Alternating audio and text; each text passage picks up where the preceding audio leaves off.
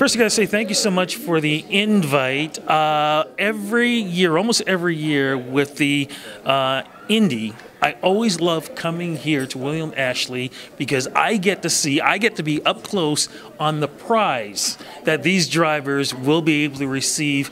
How does it feel being able to make something that is, how do I put this, represents the courage, the enthusiasm, and the excitement that these drivers present on the track and for the fans as well too?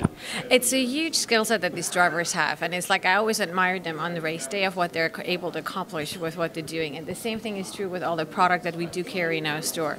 We carry a lot of quality brands, and Waterford is one of the oldest companies that actually produces crystal.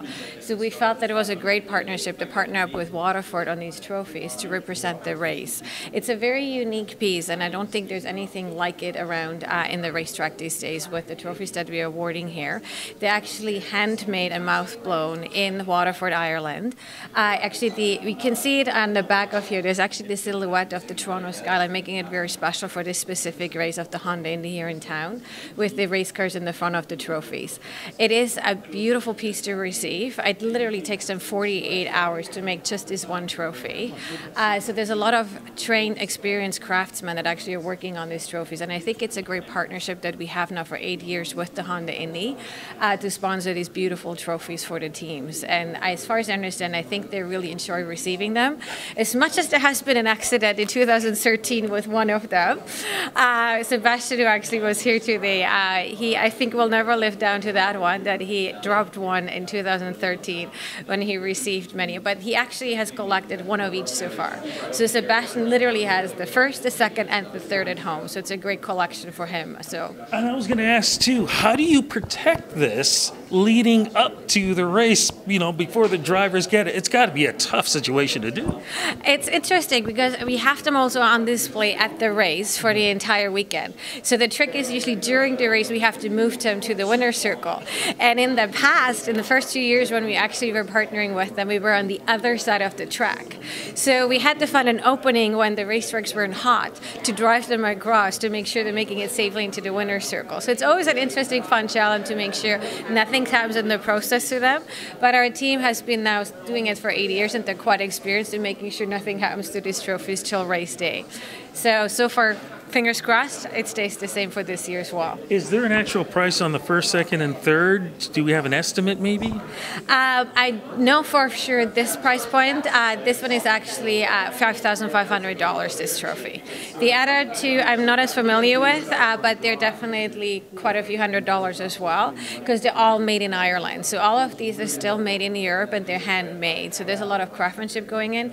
But yes, this one I know for sure would retail for around $5,500. So what's it like for you, though, when you're watching the Honda Indy Toronto race and you see these gentlemen, the winners, first, second, and third, holding up something that you guys have been able to create?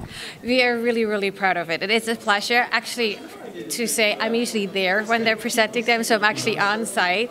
And I believe this year I'm actually giving one of those out myself even. So it is actually very proud for us to be there on site and actually experiencing the trophies being awarded. So it's really, really, really exciting. So I just found out like literally a few moments ago that I will be doing again the main race as well this year. So it's exciting. It's fun. I love it. Congratulations. Look, William Ashley has so many great things. If people want to get more information, and of course you have a new location too. Yes, if you want to talk about that very quickly, how do we get in touch? Website, Twitter, any of that stuff? We definitely have an Instagram as well as we are on Twitter. We are on Facebook. We also have our website, williamashley.com. We have literally just opened late April in our brand new location here in the Colonnade. It's a historic building in the city of Toronto, and we are, as always, like for 71 years on the Mink Mall of Toronto. So it hasn't changed. We still have a beautiful car outside on teacups that's actually moving today to the exhibition place. But we're very, very excited to be back again in a brand new store on Bloor Street to carry on the legacy of William Ashley for the last 7 years. Before we go, and thank you for mentioning about the race, how long does it take to get something set up like that to be done so perfectly. The team usually takes a few hours. It's done within a day. Few hours? You got to be kidding. I would think 2 weeks. No, the team is actually really good about that one. And so far, and it's always the crucial rule that we have every year, the team always says only give us 4 cup and sauces. If you give us more than 4 cup and sauces, it's bad luck. So far, even in the setup process, we have never broken a single one of these bone china cups because they're actually true English bone china. So people always think bone china, oh my God, it has to be so thin, it has to be so fragile.